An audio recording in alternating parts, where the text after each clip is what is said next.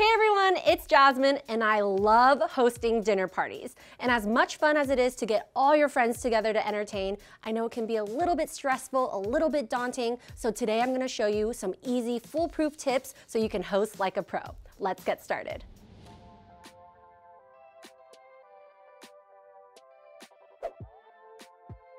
So it's the day before the dinner party and we're gonna make a few crafts to decorate our dinner table. We're first gonna be making these clay napkin rings and then these clay candle holders. They're super cute and add a personalized touch to your dinner table.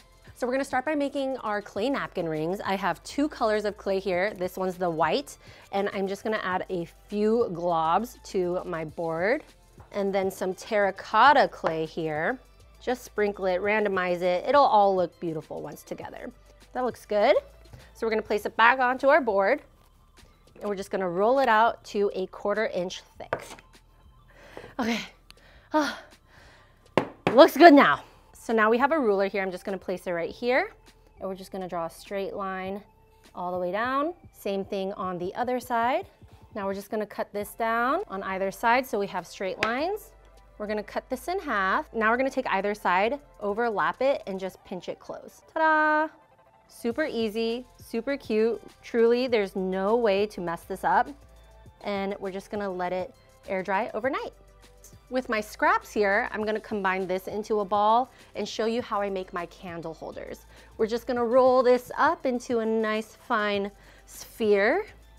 I split my ball into two and I'm just rounding these out. And we're gonna take our candle and stick it directly inside. And since it air dries a little bit smaller, you wanna kind of roll it out so there's a little more space and it will fit tomorrow. We're gonna do the same thing with this one and we're gonna let it dry overnight. I actually made some yesterday, so once these air dry, they'll look like this. They're super cute. They just look very rustic. You know, I'd buy something like this off Etsy. It's super artsy and it just adds that extra touch to your hosted dinner party. So the next craft we're gonna be making is ice dyed napkins. Super cool, super easy. We're gonna start with a baking sheet on the bottom and a wire rack over a tray. And I have a couple of damp napkins here. We're just gonna scrunch them up ever so slightly over the tray. Do the same with your other napkin. This one is super cool and really easy, honestly. And same thing with this one, you can't mess up. It'll look amazing, promise. And you can customize it to your favorite colors, which is also great. So if you're doing a themed party and you have colors, go ahead and do that. Now that these are all scrunched up, I'm gonna place a bunch of ice all over them. Feel free to be generous with this. And make sure to wear gloves because working with dye, you may stain your hands. Now we're gonna sprinkle on some powdered dye, blues and greens in random spots. Moving on to my next color here. And just be free-spirited with this. It'll turn out beautiful, I promise. So when the ice starts to melt, it'll leave this really cool tie-dye effect, and that's what's gonna give it that design. Now that I've done all of this, I'm gonna bring this outside, let all the ice melt, then let it air dry, bring it back in, run it under the sink until all the color runs clear before washing it. I made some yesterday, and this is what it looks like. Look how cool it is. It's kind of like this aquamarine vibe. I really like the coastal look. They're beautiful and they just add a pop of color to the dinner table. So it's the day of the dinner party. Our guests are arriving in a few hours and we're gonna begin our flower arrangements for the table. You can use some flower frogs here. We have glass and a metal one, but they also come in different materials. And you can also use these bud vases for simple and really adorable arrangements. Look at these, I love them. So one hack I have is to pull the vase close to the table, hold your flower against it to see what height you'd like it to stand at, and then we're just gonna cut out a diagonal.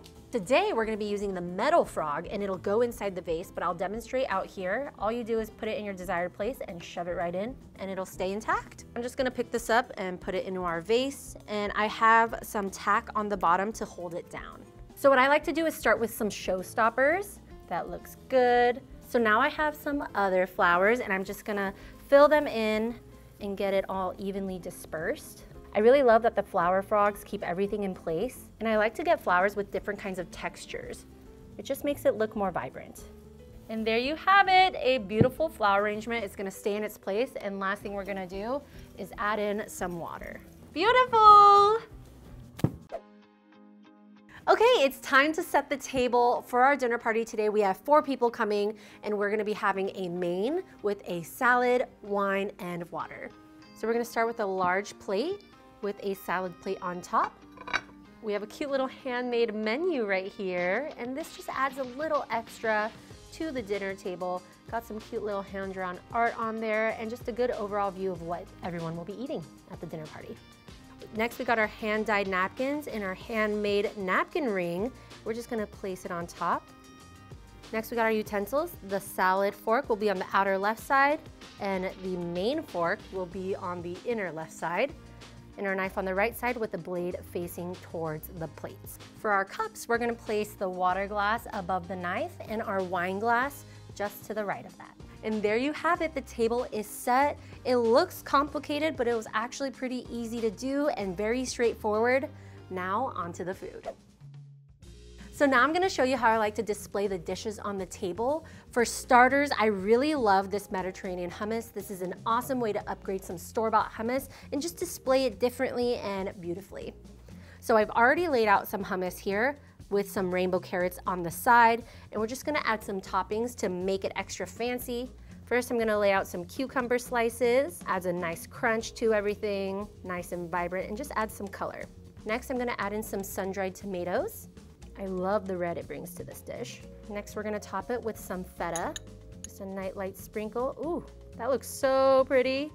Next, we're gonna top it with some pine nuts. Yes, we are going very fancy here. And some mint. Last but not least, we're gonna drizzle on some olive oil. There you have it, some Mediterranean hummus. I love the vibrancy of the toppings on here. People are gonna look at this and say, wow, let me take a photo of that. And that's the goal. These are all done. I'm gonna place them right over here. Beautiful. So another appetizer I love are these fig and whipped ricotta crostinis. They're so, so cute and delicious. Figs are in season right now, and whenever I can use local and in-season produce when hosting others, that's an extra plus. These are so good. The whipped ricotta is so fluffy, topped with the honey and balsamic glaze. Ugh.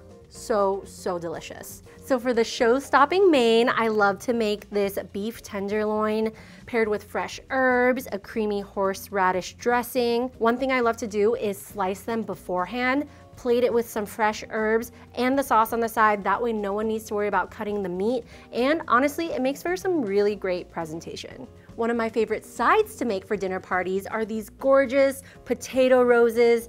This is just a really fun and unique way to elevate the presentation of roasted potatoes. And while they look super complicated to make, they're actually pretty easy for beginners. And I just love to place them on a cake dish so it looks like another bouquet of flowers on your table. All right, time for some salad. I love to add a big salad to my table when I'm hosting a dinner party. Honestly, we need some greens. I love to add in some fresh fruit, some nuts for texture, very flavorful veggies like fennel, got some onion, avocado for creaminess. This is just overall a great way to add vibrancy to the table for presentation and in flavor.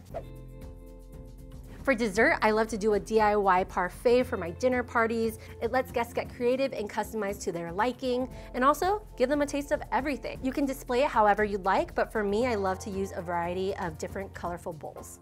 I've already built some over here on the table. I added some of my favorites, which was all of them.